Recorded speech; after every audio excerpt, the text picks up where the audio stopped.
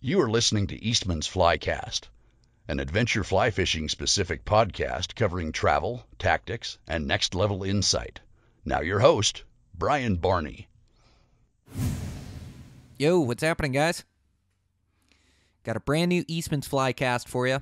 So on today's podcast, I have on a buddy, Justin Edge from Edge Outfitting. Justin Edge is located right here in the Madison Valley, and so that's how I got to meet him and got to know him, and he's just the perfect guest for the podcast. He's been published in the Eastman's Bow Hunting Journal for his bow hunting success. He loves to chase bulls come September, and he's really good at it, and he's also a really good fly fisherman. So he's got great insight into fly fishing, into learning, into these different rivers, and so we just had this great conversation. We start off the first 10 minutes or so, we talk about the new regulations that they're trying to pass on the Madison, and really I just use it as an opportunity to get Justin's insight on it, get his feelings on things. He's really well-read and involved in this process, and so he kind of educates me up on what they're trying to do on the Madison and some of the scary proposals that they have. And so that's what we start talking about, and then the next 50 minutes is all about next level fly fishing. So thanks again to Justin to be on. I really appreciate it. He's a great guest. I really enjoyed it, and I know you guys are going to enjoy it too. I just want to thank Eastmans for their support of the podcast. Make sure to check out everything we have going on over there at Eastmans. I have the hunting specific podcast, Eastmans Elevated. This week I have a great guest, Lucas Pog. Lucas is one of those guys that's just consistently successful with a bow in his hands. Travels all over the United States and all over the world, really, bow hunting, and it's extremely successful. And so we had a great in-depth conversation. So make sure to check that out over on Eastman's Elevated. And right now we're doing a huge giveaway for Tag Hub. Tag Hub is our internet research tool, and it really is a great program that we're improving and evolving all the time, but it's to give you guys information about different states and different species, success odds, drawing odds, all the information to really educate you on these other states so you can take advantage of the opportunity of being able to hunt out of state. So make sure to check that out. $16,000 worth of gear from Tag Hub we're giving away. There's bows in there and pistols and packs and about everything you can think of. So make sure to check that out. And with that, let's get into this podcast. So this is Justin Edge, Eastman's Fly Cast. I'm your host, Brian Barney. Here we go. Yeah, I thought about talking about that, and I know you've got a strong opinion about some of the rules and things that are being placed on the Madison. I didn't go to many of the meetings or anything, but the Madison does mean so much to me.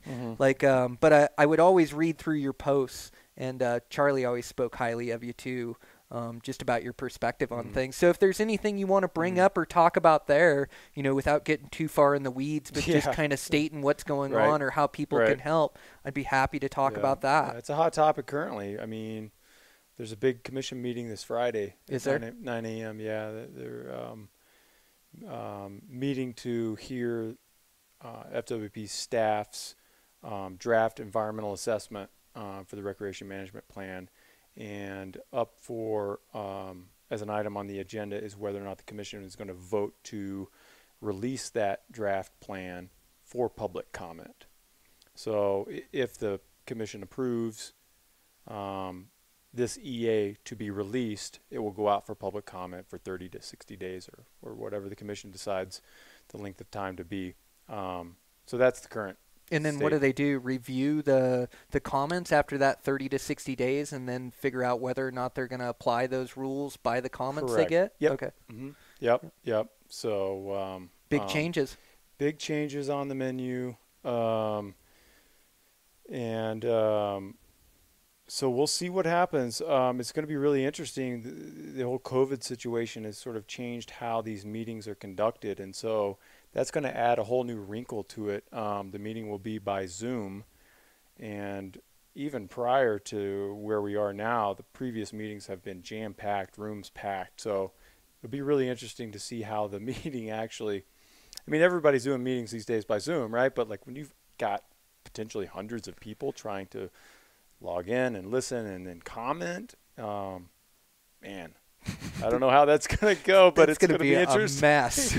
There's just several layers of the whole thing on Friday that are going to be fascinating to watch. So I don't know whether or not we get a chance to actually comment during this meeting is who knows, but I just anticipate a lot of technical glitches, and I don't know. We'll see. Man, we'll see, right? Yeah, I think it'd be good to talk about. You're so well informed on the subject and can educate me on it a little bit, coming from an outfitter, coming from a sportsman, right? Coming from what they're trying to do, what we should do, or what you think is the best. Like, I think it'd be good to get into just with, the podcast is mostly like fly fishing tactics and fun and things, but I think that's an important subject that we could spend 10, 15 minutes on, at least chat about, and you can educate me a little bit. Yeah, absolutely. Yeah. Okay. So promote Edge Outfitting for you. Anything else I can promote for you? No, that's it, man. I'm largely on my own now, for better or worse, but and that has been mostly dictated by the Madison River Recreation Plan process. Always wanted to become my own outfitter, but with these impending regs coming, it sort of sped up the desire to get that going. Forced you into it, right? You got to get those days under your belt so that you can guide throughout the summer, right? Is that your thought process? Essentially, yeah. I mean, most river systems that have recreation management plans for commercial users are based somewhat within the historical use framework.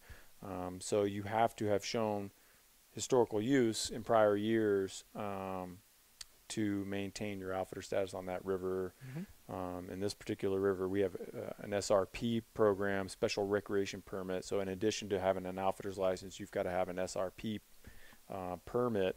And so you have to show some sort of use under that SRP tag. And that's tough as a young outfitter. It takes many, many years to develop a client base of your own. Oh, yeah. I mean, I've had no problem getting days on the river from other outfitters historically, but very few of those have been my own, right? So that's what we've been working on lately.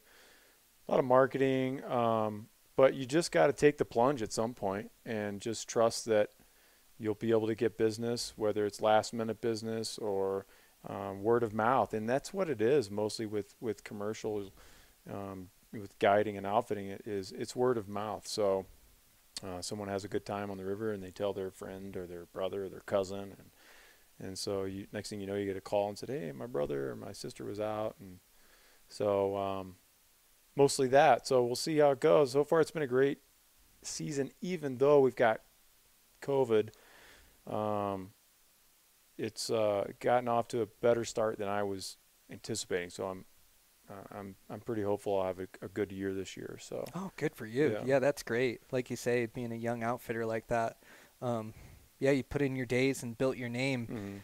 But yeah, it's scary to see like all the regulations they're going to put on things. It's tough. It's tough. Yeah, it's makes those user days pretty valuable too.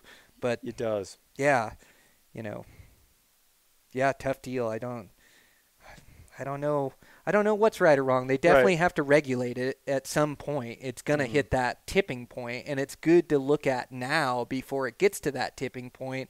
But there, too, there's guys' livelihoods on the line, and some guys have been setting up for this for a long time, and other guys are just getting established, So, yeah, it is tough to dissect and to figure which way of the fence, which side of the fence I sit on. But, I just try to look out for everybody, I guess. How it affects me, how it affects my buddies, guides and outfitters, and listen to smart people like yourself that are really read up on it, that know what they're talking about. It's a very complicated situation that we're in. And the Madison is a unique river in that we've got roughly 57 miles of the upper river that we can float, and 37 of those roughly are considered float water. And so it makes it a very short river to operate as a float angler or commercial user with primarily float angling. So any regulations, almost more than what concerns me more than anything really is from my standpoint as just a recreational sportsman, being able to access the river in certain stretches. Yes. That concerns me as much, if not more, than any impacts on my commercial usability. That's what woke me up too. Yeah. When I saw the whether they had made the rules, they weren't even going to let you fish or even float through sections of water. That's crazy. Correct. And so right now, that's one of the items in FWP staff's preferred alternative. So there are 2 sections of river that they're proposing to close down to fishing by access from boat. And those are Quake to Lions on one day, I believe it was Sunday, and then Ennis to Ennis Lake on Saturdays, that you can't use a boat to access the river to fish.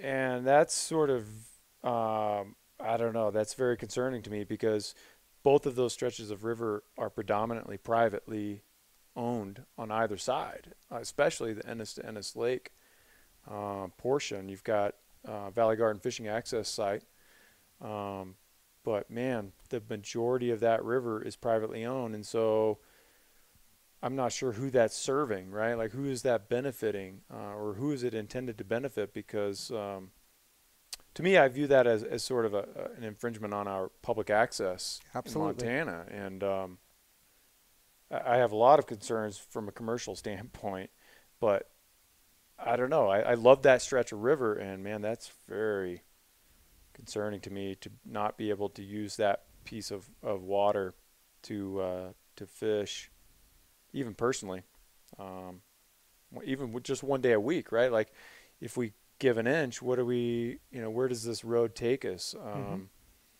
Maybe it happens on the Yellowstone next, or the Missouri, or so.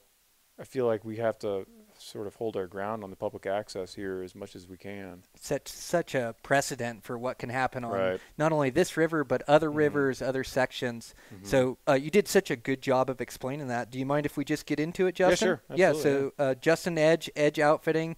Thanks a bunch for coming on. And so, you're so knowledgeable about what's going on our Madison River right now. So you did a great job of explaining it. And you're right. Like, they're trying to shut it down one day a week where you can only wade fish in, and it's private the whole way pretty much, besides the fishing access. But we have these water rights and these water rules that they passed, and part of that is if you can navigate a boat down it, you can float down it, and you can access from a boat. To take that away, I think goes against Montana water rules that they've set forth, So I just can't see how that's an option. And where it even upsets me more, even though I love that Ennis to the lake float and doing that, they have the Valley Garden access, but the one up top is the one that really gets me, because it seems like it's a lot of people in that development that are pushing for privatizing fishing from their property there, and they want to pass a rule that nobody else can fish there, but they can. And that's just not the way Montana was set up. And I think it's being described as a conflict, right? Like that's sort of how it's described by FWP is there's all this conflict. There's conflict. And I just wonder, is the conflict that is being described just simply seeing other people using boats fishing those stretches of water? Because I don't see any other documented cases of so much egregious conflict occurring that something like this is necessary. It's concerning that, like, just someone seeing another boat out and that upsetting them floating by their property, that's not conflict to me. That's public access. That's our water. That's our resources. No one owns that, you know? And so, but it's being trumped up as a conflict. And I've really been trying to hammer down on FWP to really describe, like, what conflicts are actually occurring. Like, how are they occurring? Where are they occurring? Are they being reported and documented? And what have you done to address the conflicts that you allege have happened? And so just to sort of flush out, like, exactly what are we talking about when we say conflict? Because that's the word that is being heavily used by FWP to justify these regulations. And so that's sort of been one of the items that I've been focused on lately. Mm-hmm. No, you're right. What is the conflict? I spend a lot of time on the water, and I very rarely run into conflict with anybody. And I can consider myself, a recreational fisherman, but I also have a bunch of friends that are guides and outfitters, and I just don't run into many problems on the river. It seems like everybody's in a good mood. Now there's some things like rigging up on the boat ramp, or there's some things there where people don't quite handle situations right. Or a guy pulls out in front of you, but usually it's by accident. It's not on purpose trying to cut you off, and I'm fine with all that. Oh, yeah, absolutely. It happens all the time on the river. We're on, as guides and outfitters, we're on the river every day, and I see that stuff all the time. And 99% of the time, the guy or the gal rowing the boat or whatever it is doesn't even know what they just did, right? And so I don't get mad or upset. It's just it's an etiquette thing, but it also comes from experience. And I'm not going to yell at a guy or get into an argument for someone for pulling out on me. I just pull over, wait a couple of minutes, and I got the river back to myself. So, it's that I don't consider conflict. That I consider an accident or inexperience, and you can't let that get to you, right? Like, we're all out there to have a good time. Are we that upset at other people out there also having a good time that we're going to get mad? Like, I don't get it. I don't get it either. Look around, like the Madisons are beautiful. I mean, the wildlife is there. The fish are almost always friendly. I mean, I don't know. Everybody's having fun. I'm in a good mood. Like, I'm out there having a good time. I am too. Yep, so, I'm having a good time. It'd take a lot to bother me out there, You're just and I think that's part of it too. Is just taking in that entire experience. We were talking earlier before we jumped down on the podcast just about, like some of your guide clients or people that don't see this day in, day out, like the perspective that they give us, that they float down that river. And, that's a once-a-year thing for them, to see the mountains that way and to see the fish. And sometimes you won't even be catching fish, or it's not even that good, and they're having the best day of their life, And so we have to realize that too, a little perspective. And we try really hard not to take for granted what we have here, because we are in a very special place on planet Earth. Yeah, I try and take the pressure off people too. Sometimes as a fishing guide, I can sense when I get someone in the boat and they want to fish, but that's not like they're not there just to fish, right? And so I will always ask people, look, you don't have to fish all day, right? Like, we're floating by the Palisades, or we're floating in the flats and there's antelope around. I mean, you don't need to be staring at that dry fly or that bobber all day. Like, just take a minute, take 20 minutes and just float and enjoy, I mean, and people appreciate that. It's they're like, "Oh, really? I don't have to. You mean I don't have to fish all day?" Like, no, let's just have a good time. So now you'd have a hard time not getting me to fish every second, but I have to remember to look up too, because I get so focused.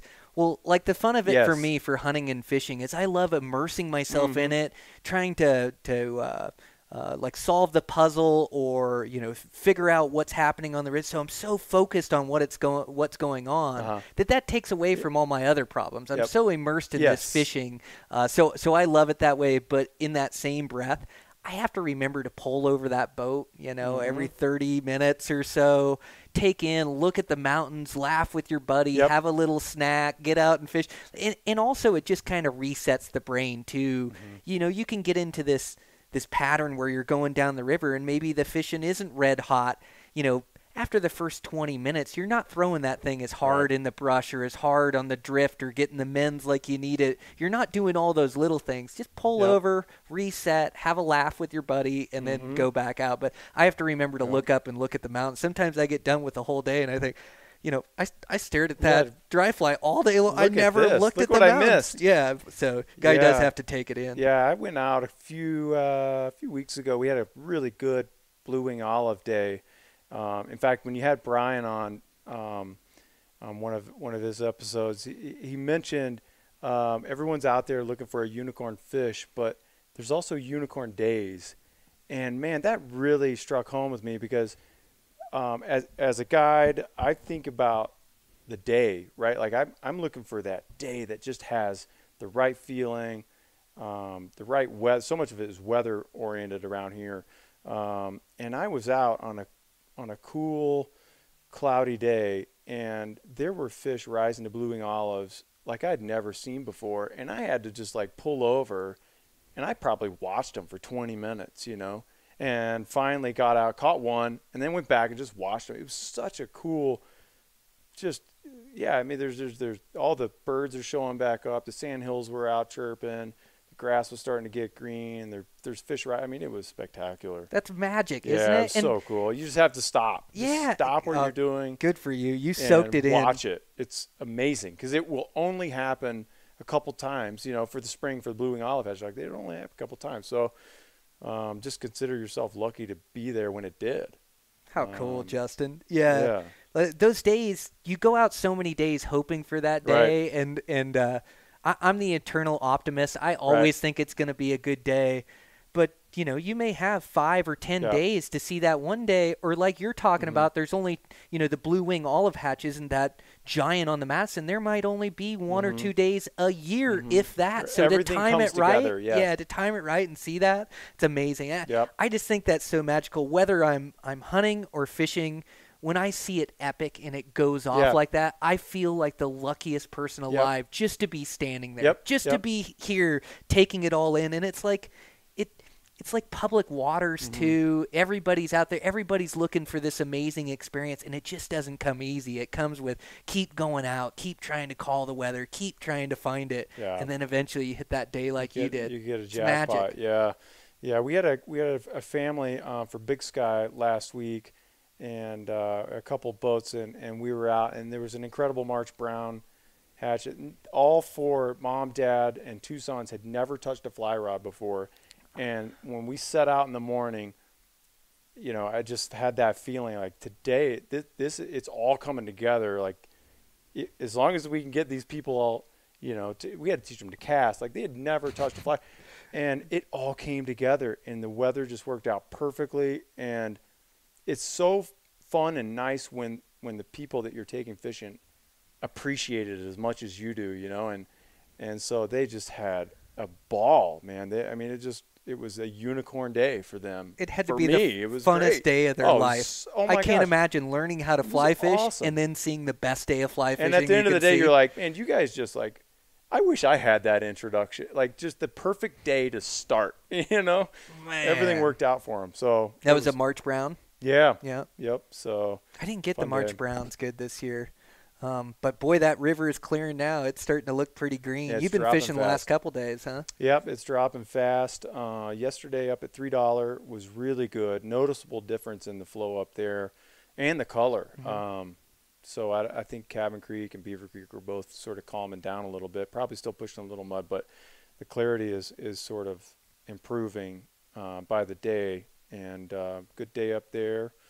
And so yeah, it's been good. Going back out tomorrow, so hopefully we'll keep the good mojo going. Yeah, keep the stoke high. Yeah, I can't wait. I got to get back out there. I did the Henry's Fork. I went down there and threw dry flies. I think those green drakes are getting ready to come off down there where it goes off down there. I'd like to make another trip down. Oh, that is fun. But I was supposed to do the big hole Sunday, but I ended up I was going to go with Charlie, and it didn't work out. But, I ended up going over to the Ruby, and that thing was coming into shape, which was nice. They've got the dam, so it's controlled, but there's so much dark water that pours into that thing that lower down by town. And it's just a small river, but it's like nobody drifts it. And it's like I can just go there with a streamer, not see another human being, and I turn like 6 fish. Oh, yeah, it's awesome. Yeah, it was good. Yep. That's cool. The best fish I had on, I jumped him once, and then he jumped again when I got him close to shore and came unbuttoned. Nice. God, he was a good fish. Then had another one chase me down, like all the way down river, down the bank on my same side, and I pulled the fly right out of his face. But those things are tough. I miss so many fish streamer fishing. Like even double hooks, and I pinch all my barbs, but still, if I can hook them good, I can usually get them. It's in those first few seconds where I lose them. Yeah. But I'm trying to strip set harder on them. Gotcha. I'm trying Yep, to yep. really get that hook set when I'm stripping and I feel something to really set Right. into it. But that time I pulled the fly out of the water right out of it and couldn't get him to eat it again.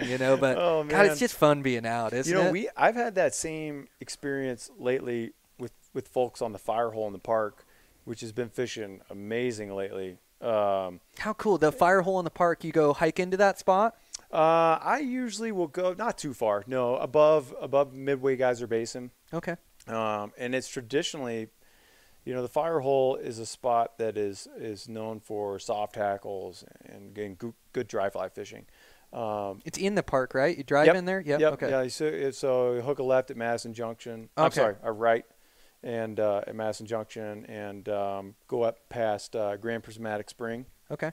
And just some beautiful tea-colored water, the fire hole. And I love tea-colored water. Man, this time of year, nobody streamer fishes that river because it's so well known for its dry flies and soft tackles. But man, those fish are nuts for streamers there, and I'd say 8 out of 10 casts, you're getting a chase. Like you could see them chasing it, right? How cool. There's some big fish in there, too. There is some big fish. There's a lot of small fish. Is there? A lot of small fish, yeah. But with the streamer, we'll tease out the bigger ones, but they chase it so much that it's, you may only land 1 out of 20 chases, right? You may only get hooked up with 1 out of 20.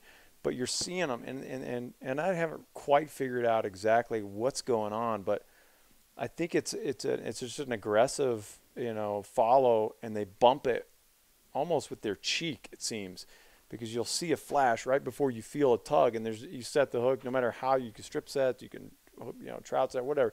It's just you're either going to hook them, or they're either eating it, or they're just bumping it. But it's so much fun to see them chase it every time. It's so cool. So that's been fishing, and the gibbon does well this time of year too with that streamers too.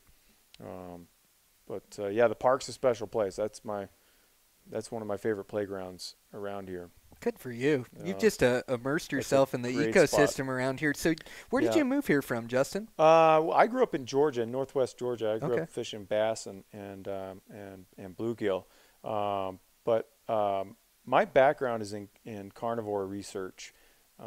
Did my undergraduate in Georgia and my master's in Michigan with wolves. That's right. Yeah, you keep inviting me to go bear hunting through my dad. We haven't been able to connect and go yet. Yeah, someone's got to show me how to hunt one of those things. I just know how to find them. I don't really know how to hunt them, though. Man, those things are fun for sure. Oh, man. So that's sort of I've worked all over the country with carnivore on various carnivore projects. How cool. And so that's what got me to the southwest Montana area about 15, 16 years ago. Okay. Where I worked as a wolf and coyote biologist in Yellowstone. And so that's sort of how I got to know the park pretty well and intimately, and fished it just about every day that I could when I was working in the park. So yeah, that's how I ended up here. Gotcha. There's so many good places to go. Yeah. And even in today's day and age where there's so many guys looking to hit that good day or those good fish, there's just so many good places to fish. And the deal, like I think about hunting or like I think about fishing, is you still have to choose one spot to go for the day. That's it. You can only be one spot per day, you know? And so there's just all this water to go and everything, like you talked about how the Madison, the bite is weather dependent. There's all these conditions with flow and hatches, time of year, weather. So you said that the day you saw this year was those cloudy, overcast, cool days. Those overcast days, you just can't beat them for the streamer bite, for the dry fly hatch, for the whole deal. There's just so few and far between in the Madison Valley. It's so much sunshine. Man, it's so great to have a cool, cloudy day. It's going to be on today, with no wind. So, yeah, that's when you were talking to Brian in his episode, he mentioned, he's like, I haven't fished the Squala hatch in the Northwest since I've lived in Montana. And I heard that and I thought, man, neither have I. I know. Like, spent all my time in the park and on the Madison, the Jefferson, Big Hole, Beaverhead, all this entire area. It's like, I want to go up there, but just man, you get so educated on how to fish these rivers that you want to get even better at it. And so it's hard to pull yourself away to go learn a new system. One of these days, though. It is, because Southwest Montana is so great. Like, even the spots you fish, I fish different spots, and we live in the same I know, town. right? We have different favorite stretches and different. So, like, there's so many different systems to fish and explore, and it's tough to go drive 4 hours to a different system when we have some of the best fishing right around us. Yeah, so it's tough to go for. But I'm with you that I caught a couple fish on Squala this year, and I haven't seen it go off. It was as good this year as I've ever seen it on that lower end. Seems like there was a lot of squallas coming off. I just didn't quite hit it on the right day where the fish were keyed into them. But I got to get out to that western side or that northwest. I'm really sick to fish for some bull trout. I've never caught one. I got to go up and pull some streamers for those things. Yeah, in the systems you can do it. Right. Yeah. Oh, man. There's a lot of systems where you can't do it or they don't allow it, but there are systems where they allow it, and it's really good off a streamer and work. Like, those rivers are so pretty too. They're like deep, glacial fed rivers. Yeah, it's a whole different world. It really is. So I need to do more of that too. Yeah. Someday, take a tour up there. The sampler, the Northwest Montana sampler. Guys just got to plan it. Just plan a few days and go, hey, I got this weekend. It's just so easy when we have free time. It's so fun to spend time with our family, to be around our house, to take care of yard work in the morning, and then we're on the river, whatever the case is, you know. Yeah, it's so easy to just maximize the amount of time that you have available on a river that's 5 minutes away. You know? That's a good point. That's how I look at it. And, I mean, people ask me, like, do you still fish? You know, do you still like to fish, even though you take people guiding every day? It's like, I love to fish, you know, and where do you go? I'm right here where we are, you know, like right here. I fish right here at 8 Mile or Burnt Tree or Town, and those are the places that I go. My favorite thing to do now is just to go down with a single fly. You know, I'll walk out in the river with one rod and one fly, most of the time a dry fly, and just keep it simple. And that's it. Just everything is in slow motion when things are simple, and so. That's my favorite thing to do is go down with a big elk hair caddis, and if it's on, it's on. If it's not, no well, you know, I go for a walk in the river. So fun, isn't it? Well, and I think as much as I love to travel and go on adventures and be gone here, and you go on some amazing adventures as well, as much as I like to travel, I think it's so important to take advantage of what's right around you, what's close, you know, and so yeah, I mean, I think we'd be fools not to be fishing one of the greatest rivers around, or we'd be fools not to be bear hunting in the hills or elk hunting or whatever the case is. It's just so really good right live around in this us. Valley. I mean, it is just a client I had today is like, man, this is really just a sportsman's paradise, isn't it? I'm like, yeah, this is. Yeah, pretty much. You nailed it. Yeah. That's why we're all here. Man, just got to figure out how to make it work, and that's what we're all here to do. So I like that single fly, that elk hair caddis. Yeah. The caddis start going off. Well, I got it really good down on the lower section earlier this year, hiked way up in there and got it. But those caddis start coming off now. It's weird. Those caddis, there's different phases to a caddis, isn't there? Yeah, when they're on the water and when they're not, when they're mating, they're just kind of buzzing around all the bushes, and then they get to where, is it dropping their eggs, or maybe you can tell me better, they're just kind Justin. of fluttering on the surface, dropping eggs, and what I like to do is that when it gets hot out in the summer, like mid-July, that last hour of sunlight when the water temp is starting to cool off significantly, and that's really when I do the best with a big, and we're so lucky to have some big caddis around here on the Madison, you know, and you can go fish a size 10 or 12 elk hair caddis, and I can see that thing a mile away, you know, and especially in this riffle, things aren't easy to see in the riffle in low light. But man, when it gets hot out, that last hour of sunlight, Burnt Tree or 8 Mile, just go find a riffle and park it and throw it out there. So we've got some great caddis species around. Some big ones are going to be showing up here soon too. So bigger, darker ones. Yeah, the big. We all call them the bomber caddis. You know, it's the big, fat, juicy ones. So those will be fun. A lot of fun things coming up. You know, salmon flies will be soon. Saw a lot of salmon flies in the park 4 days ago. So. Okay. On the Madison, just below the junction. So Oh, that's wow. always It's coming. yeah, it's a treat to see that there. You've got some hot water influence there that helps things speed along a little bit, but yeah, they're starting way up there now, so it's cool. So that elk hair caddis, park in a riffle and throw out your elk hair caddis. Like fishing the Henry's Fork the other day, I was fishing it with a buddy Jared, and he does a lot of head hunting there on that Henry's Fork. And so the head hunting is like looking for a rise and seeing a rise. Now, oh man, that's the best. See, I don't do much of that. Yeah. Usually I'm like, if they're not eating what I'm throwing at them, just change it. Yeah. Trying to figure out what they're, Yeah, I haven't done much of it. I need to do more of it. So we were floating down the Henry's Fork, and he saw a fish rise on the bank. Now, if I see this on the Madison, I'm going by. I was like, I might put it in my mind, but if I don't have a caddis tied on, I'm not even going to throw it. I'm going to keep going down looking for one off my streamer, my salmon fly. He stops the boat. He hit the brakes. Stopped the boat, and we sat there for 10 minutes, and we watched that fish feed. And it was sitting so tucked into this rock, and we watched it just feed on this caddis, and it was a really cool experience for me because I don't do that very often. Like most of the time, if it doesn't eat my bug, I keep going. And I definitely pay attention to rises. That tells me what they're eating. Most of the time I can tell, oh, he ate a caddis, oh, he ate this or ate that. But we pulled over. He knew it was a good fish, and we just waited on it. Yeah. Waited and watched that fish eat, and then I could see him, and it was a nice brown, Yep. That is my favorite thing to do. Oh my gosh! Find one fish. I don't care if it's a 6-inch trout.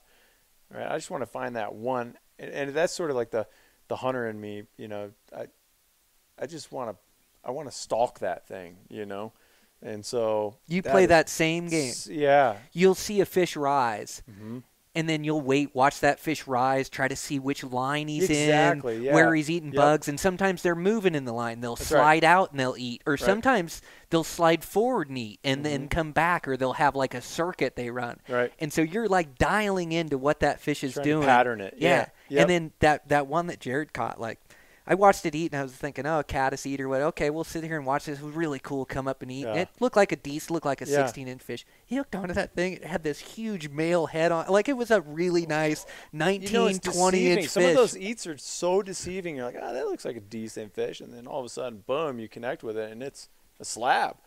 That's always fun. Yeah. There's good pods of fish in the Madison. It seems like if you can see one eaten or a couple eaten out in a riffle, like you're saying, and it can be in 4 inches of water, or it can be in 2 feet of water. Usually it's in a pretty fishy spot, but it's not always the A spot.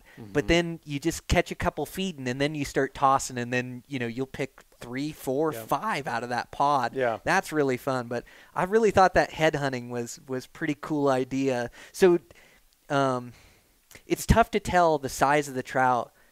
It seems like those bigger trout almost sip it more than explode on it, don't they? Right. Yeah. And sometimes you'll be able to see the disturbance of the tail behind the head. Oh, right? Like, there you go. Like when I'm seeing those fish rising consistently, I start looking not at the rise form, but back behind them just to see what sort of disturbance is there. Oh, you're spot on. And so if I see something like even if it's just a little bit of a wave that's created like 15, 16 inches behind that, I'm like, oh, okay. Now we got something, So I want to be really careful about what I do with that one and how I approach it. But I love feeding the fly downstream, and that's one of the things that there's a lot of great guides around here that have been here a while. Brian B-Dog's one of them, is he's the master of the dry fly fishing, and just watching him take people fishing and teach people how to present a fly to a rising fish downstream. I mean, I can hear him across the river right now, yelling at downstream cast. So that's my favorite way to approach a rising fish, to take that line out of the equation, right? Like to not have to worry about drag and to feed it to him first. So you're talking fishing above and then casting downstream, fishing it to that fish. Or sort of at a quartering angle downstream to them. It's tough because the quartering upstream works pretty good too. Yeah, exactly. Yeah. Yep. So, gosh, it is. I love feeding I love trying to feed my fly to a feeding fish like that. It seems like the presentation has to be spot on. And in every place in that river is different. Every reed, every spot that you got to throw that fly to reach that fish is different. The current grabs it different. Maybe you got more current on your side. Maybe you got less. Maybe you got a pillow of water or a rock that you got to shoot over. So it's just trying to read that water. And I like to, like, if I see a rising trout or I want to hit a spot, I'll almost practice that cast short. I'll throw that cast short, and I'll get some practice, and I'll see how that thing's drifting. And then it's like, okay, that thing's feeling good. I'm going to stick it right in its house. And then you stick it in there. And then that water, that drift is the same as that practice drift you just run. That cast is the same as a practice cast. And it seems like you can get a good drift out of it. On walkway trips, especially in the park, like on the fire hole or something, when we're seeing rising fish, I'll have people, cast in the opposite direction, away from that fish, get that distance out, and then they're like sort of cocked and ready to go for that perfect distance. And one of the things that I've sort of been doing the last couple of years with dry flies, especially on the Madison, when you've got that constant riffle, sometimes I feel like it can be hard for fish to discern your fly from all the others. And so I'll have people right before it gets to where that fish is rising, just give it a slight mend, sort of like just jump that fly a little bit on the water and grab their attention. And so that has been working for me quite a bit, like on the fire hole right now, with PMDs. There's so many PMDs. And so, it's almost by just chance, are they going to eat yours or the 50 others that are around it? And so right before it gets to where I feel like they're holding, I'll have them mend it to put just a little bit of drag on that fly, which is sort of counterintuitive, but just like, oh, look at that one, so that's been working quite a bit too. But that's smart. I really like that, Justin. Yeah, it's sort of like you don't want drag, right? People are saying no drag, but like just a little bit, like just like oh, that thing moved, It's kind of like moving your fly on the surface. Like if you're fishing a salmon fly, like you don't have to throw them in, like maybe even just skating it a little bit and getting it to move. Like it induces that bite where it just like that predatory instinct, yours sticks out. I really like that. And that's smart because when they're throwing their mend, they're setting up their line right, and it's just going to pull that fly a little bit. Like a perfect mend, it shouldn't move the fly a bit, but every mend, it's going to skate that fly just a little bit, and then that's what's turning those fish on. Same thing with nymphing this time of year, like when the water is dirty. We're fishing a lot of girdle bugs and worms, right? And so it can be hard for those fish to see very far. And so when people are mending, a lot of times they'll say, I'm sorry, I mended and moved my bobber. I'm like, no, move that thing, like jump that worm around down there. And I feel like it is led to more hookups that way, like grab their attention, because I don't think they can see that far when that's, what was like last week, that river was like a yoo-hoo drink, so any little movement that can set your fly apart or grab their attention, it's such a fast river, they've got to make a decision like right now, so we're really lucky to have that as a characteristic of the Madison. I feel it helps with beginner fishermen, it just takes some of the technicality out of it. Well, and I found, like in the past when I'm trying to fish, like say I'm head hunting, which I saw a fish rise, I know where it's at. I used to throw my fly upstream, and then I try to stack my line, get a good mend on it, so it's just going to dead drift right by him. I've almost found that just like you're skating a fly before it gets to the fish, if you can land that fly close to that fish, right like, it seems like that same predatory instinct where they got to come up and hit it. Gosh, we had a fish that we casted a streamer on the fire hole last week, and the splash had not even ended from the fly and the thing hit it, and I'm just thinking, man, you must have hit that thing right on the nose, and it just was so pissed off that it had to eat it. So absolutely, yeah. And when people are casting big streamers, I will often tell, like, let's splat, like make it well known that your fly is there, especially within that foot of range of the bank. Grab their attention, because a lot of times they're kind of tucked under that bank, and if you put it loud enough on top of them, they're going to come out and check out, see what that was. So yeah, absolutely. I find that too with streamers. you get so many eats right when they hit it, right Yep. when it hits the water, just like you're saying on that fire hole. Right as soon as it hits the water, it makes this huge splash. It looks like you threw a rock, and that fish just smashes it. It just disturbs all that water next to him, and they pick up that fly. And I've the had same that thing too. with salmon flies, early in the morning on the banks like that, just splash that. Give me some sort of impact. I want to see that thing splash. Man, that's so much fun. I can't wait. It's coming up soon. It is. Well, I'm always so impressed with your lake fishing. You know that Ennis Lake, I think, as good or better than anybody. It seems like every time I'm down there, I see your truck and trailer down there. But you kill it down there. You do so good. It's a lot of fun. It's not. It's a good fishery. It's not an easy fishery, though. So Right. you're really dialed into the process of fishing that lake. So most of the time, are you targeting dry fly hatches in the morning when it's calm out there throughout the summer? Yes. Yeah, absolutely. And, the Madison's got, it was dammed up by all the channels. I mean, if you look at an aerial imagery of the channels and all those rivers that used to flow through that Meadow Lake, right? The old timers call Meadow Lake. And there is a lot of deep channels in the lake spread out all over. And so there's a lot of wrinkles underneath the surface that there's a very short window of time to be able to see those channels. Like right now it's murky, right? So you can't really see the terrain. And then as soon as it clears up, you get that moss come up. It's a blanket of moss on that south end especially. And so there's about a month of time there where you can really see terrain before the weeds come up and hide it all. And so it's been a lot of, paying your dues out there for me, finding out where some springs are and just a lot of trial and error to find out where fish like to hold. But, yeah, the calm, anything on any still water, it's all about the calm stuff. You got to have calm winds. Any little chop is going to kill things. Right now, we're starting to see some PMDs on Ennis Lake and some other lakes. That's a great hatch, a mid morning deal, which is thankfully when we have our calmest weather. For fishing around here, typically is in the morning.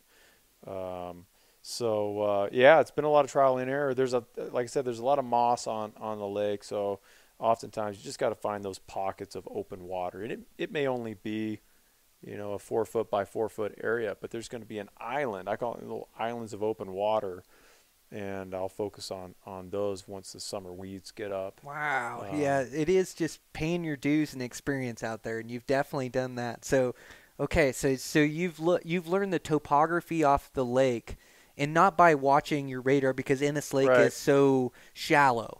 And so you're just cruising around the lake, and all of a sudden you're finding fish, and then you're seeing these deep channels in there, and you're paying attention to where you see those deep channels because that's where fish are going to hang. And then islands without weeds, so it's like open water, and this is later into the summer. You're seeing this open water without any weeds, and that's where those fish are feeding a lot at? Yeah, so that's where you could spot them, right? Like I like to do sight casting, so people say, well, where do you go? I mean, it's like you could row literally anywhere out in the middle of the lake, and I will see people chase those rising fish, and they're chasing them. They're like, oh, there's one over there, 100 yards away. Let's row over there, and they get over there and they wait there and they're looking around. They're like, oh, it's over there now. So, man, just like row out, pick a spot anywhere, find an open, segment of water where there's weeds around. And if you just park the boat, man, the fish will start coming to you. They'll start rising. There's bugs everywhere on Ennis Lake, and so I think people chase fish too much. I've been guilty of it for sure. It's the patience thing. You gotta just go find a spot and wait.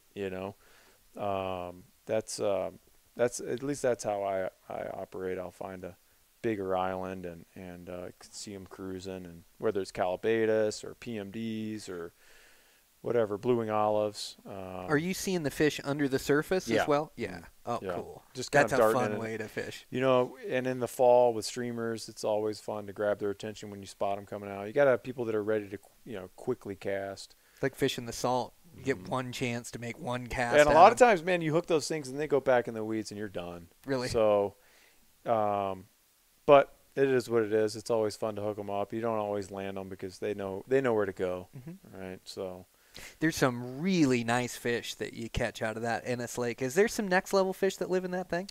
oh yeah, yeah. There was a guy actually I saw. It's been a few years ago now, but he was actually stripping just like a small pheasant tail, and he landed this thing, and I didn't get to see the fish up close, but he had to tell someone about this fish. It was, I could tell from a distance. Like, He wanted to row over and show you. yeah, I'm like, dang, that thing. I don't know, man. That looked like a big fish, you know. And he was so jacked up about it, and I was the first person that he could come talk to, and he showed me pictures. It had to be 30 inches. Oh my gosh! I mean, this thing was a monster, and he caught it like, it's like a size 14 pheasant tail, just stripping it in some open water somewhere. So out in the middle of the lake. So yeah, I think so. Man, that lake. It just holds the biggest fish, doesn't it? Like it's so much I've fun. caught all my biggest fish like coming out of lakes, and I really need to focus on my stillwater game more. I've definitely fished it more in the last handful of years, but boy, you can sure turn up some really good fishing and some really good fish in those still waters, and they can just grow so big. Yeah, it's an intimidating place, though. You on a river, you get to be pretty good about reading water. Like, oh, that looks like a good spot where there's a soft seam. It's got like a nervous look to it, but on a lake, everything looks the same. And so, initially it's a very intimidating feeling. Like, where do you even start, And just pick a place and start there and trial and error. But eventually you get pretty addicted to it because you'll see these things occasionally, these big ones that just dart through an open piece of water like the size of your area rug here. And you're like, oh my God, where'd that thing go? Where'd he come from? What's he doing, And once you see one of those fish, man, then you're hooked. You got to figure out how to get them. I like that sight fishing, Tim, too, because I love sight fishing in those lakes. Yeah. That's my favorite. It's being able to see them and then throw to them. Reminds me of like fishing the flats and things, I just love that. But yeah, I didn't know.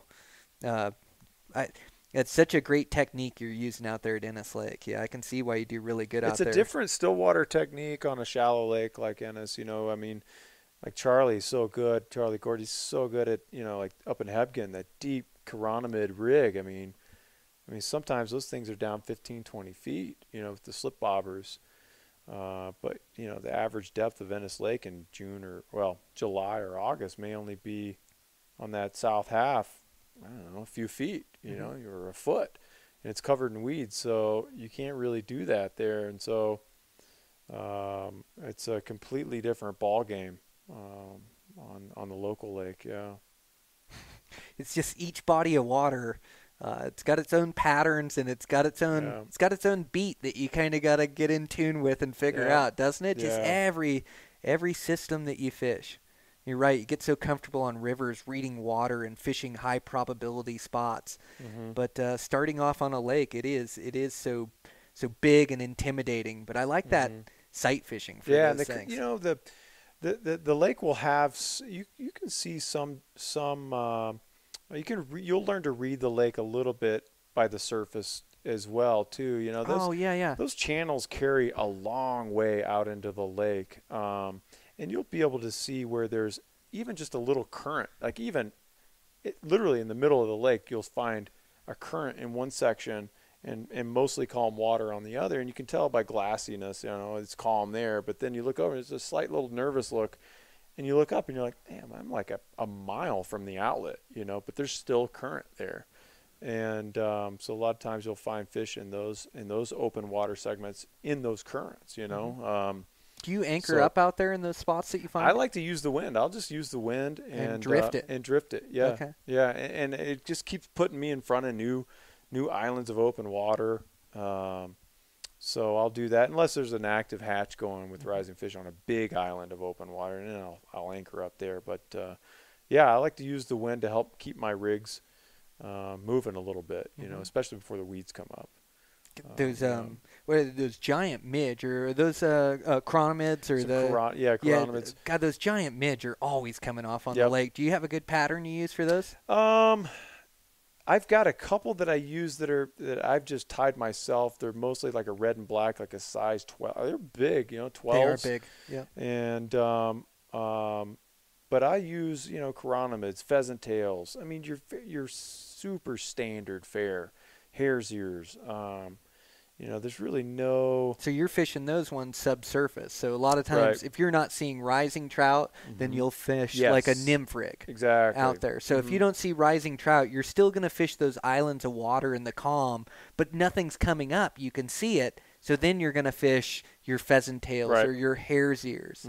Okay, and then how deep? Of leeches. And that's right. I got some good leech patterns. Like an olive leech pattern with a pheasant tail is probably one of my go-to standard operating procedure rigs for the Madison. Like if there's nothing really going on the surface, I got a leech pattern and a pheasant tail. Do you fish a balanced leech, or do you fish a head-tied leech? I haven't fished too many of those, but I might try. That's sort of on my next experimental list for the lake. Mine too. I haven't fished them, but I've heard those balanced leeches. Lots of good things about that. Fish really good. Yeah, I watched Charlie catch a bunch off a balanced leech. Right? I was like, oh god, I got to get some of those. Well, I mean, we're starting to use more of those jig style patterns on the Madison, even with nymphs, the tungsten jigs. Where the hook rides up. So it makes sense to try something like that, the balanced leech on the lake. Yeah. Crazy. Well, Justin, so much fun. An hour has already gone by. Yeah. Dude, it's just an awesome conversation. You're so knowledgeable about the ecosystems around here, so thanks so much for coming on, you bet. Thanks for having me on. It was awesome. It's a great conversation. Yeah, great conversation. I learned a ton. It's going to help my fishing for sure. So I really appreciate it. Where can guys get a hold of you at? My website, edgeoutfitting.com, Instagram, Facebook, everything's edgeoutfitting.com. Yep. Yeah, you run a great social media too. Oh, thanks. I really enjoy it.